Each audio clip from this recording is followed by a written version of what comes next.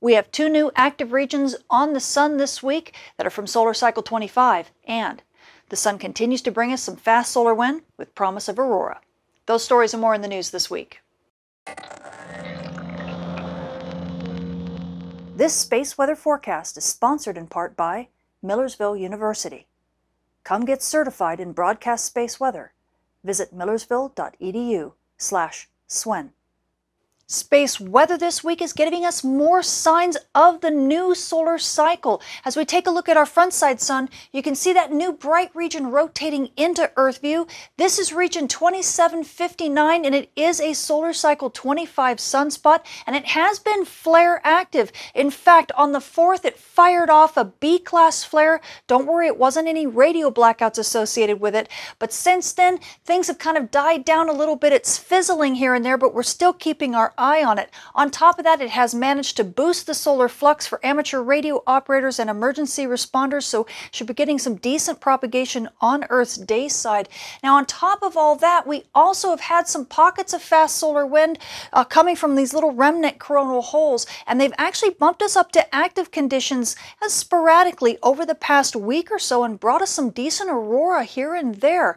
But if you weren't able to catch it, no worries. We do have a finger-like coronal hole and a couple other minor coronal holes are going to be rotating in through the Earth strike zone here in about a week, so that should give us another chance for aurora. We could easily bump back up to active conditions, possibly even storm conditions, so we'll keep our fingers crossed. Switching to your M-flare threat meter, you can see we continue to be really low in the X-ray flux, and therefore by proxy our solar flux continues to be low. With the new GOES 16 data, we are sitting just above the A floor. But hey, starting around the 2nd, you can see a few small solar flares. These are from region 2759 as it began to rotate into Earth view, and on the 4th you can see, wham, we got hit by a little B-class flare. As a matter of fact, there were several of them there. Now since then, this region has kind of fizzled down a little bit. It's not really actively flaring so much anymore. But hey, it's one of the first sets of flares we've seen from these new cycle sunspots, and that's giving us a little hope that activity is definitely beginning to ramp up. Now on top of that, we are still sitting in the low 70s for solar flux, and this means marginal radio propagation on Earth's day side. And with the new region that's also going to be rotating into Earth view here in the next, probably 4 or 5 days, these conditions should easily continue over the next week.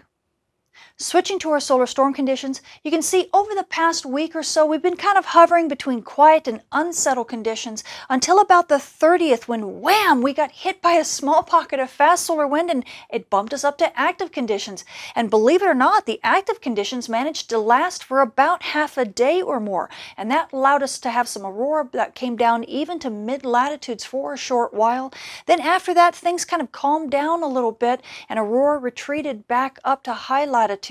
And then, believe it or not, on the 4th, wham, we got hit by yet another pocket of fast solar wind, and this bumped us back up to unsettled conditions and then to active conditions.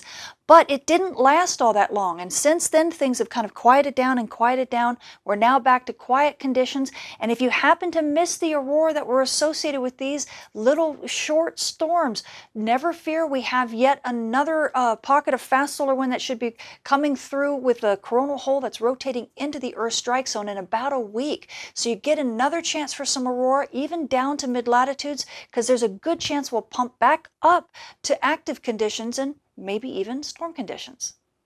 And although we are in solar minimum and the solar storms are pretty mild right now, we're still getting some gorgeous aurora, especially at high latitudes, but sometimes it even dips down into mid-latitudes. So let me show you some of the gorgeous shots from recent solar storms, like these in Norway. We had some gorgeous aurora all over Norway. And it was seen in Denmark. And the aurora was seen in several places in Scotland. And as we begin to go over the Atlantic, it was seen in Iceland. And as we get to the Western Hemisphere, it was seen in Canada. Here's some gorgeous shots from Manitoba. And it was seen in Saskatchewan, multiple places in Saskatchewan. And it was also seen in Alberta. And now for your Leo Neogeo Orbit Outlook. As we switch to our low energy particle environment, these are the fluxes that cause charging around the surface of the spacecraft, including charging up the solar arrays that then can cause discharges and other electrical short circuits and performance degradation. You can see in and around Geo, starting around the 3rd, this got these fluxes that are getting injected, especially around the pre-dawn hours, and these fluxes built up just a little bit, and that's because we've been having these mild solar storms that have only been bumping us to active conditions. After about midday on the 3rd, they got flushed and things got pretty pristine. But then, as you can see, right around the 4th, we started building these fluxes again. The injections happened, and now we're beginning to see a nice red ring around Geo. And so you satellite operators, especially around the Geo environment, expect that you might be dealing with surface charging issues over the next couple days. So what else does our sun have in store for us this week? Well, this is stereo A. It's our partially farsighted monitor. You can see here's Earth, here's the sun, and here's stereo A staring at the sun pretty much from the side. And when you take a look at the sun in stereo's view, you can see bright region 2759 there in the north. It's rotating off of the west limb in stereo's view because it's now rotating into Earth view. And you can see it's actually been a little bit flare active, but if you look at the east limb in stereo's view, you actually see a couple other small bright regions. One of them even fires off a small solar storm before it disappears, and then around the 5th you can actually see a bright region in the southern hemisphere rotating into stereo's view. This is yet another solar cycle 25 active region. Don't know if it's going to be a sunspot, and it's not all that active, but hey, at least for amateur radio operators and emergency responders, this region, as it rotates into Earth view here in the next few days, will continue to keep that solar flux boosted into the low 70s for you, so you can enjoy some marginal radio propagation on Earth's day side easily over this next week. Switching to your moon, we are now passing through the first quarter phase on our way to a full moon, with the full moon being on the 8th. So you night sky watchers, if you want to catch those dim objects in the sky, or maybe even aurora, you're going to have this bright companion again, so you're going to need to check your local rise and set times.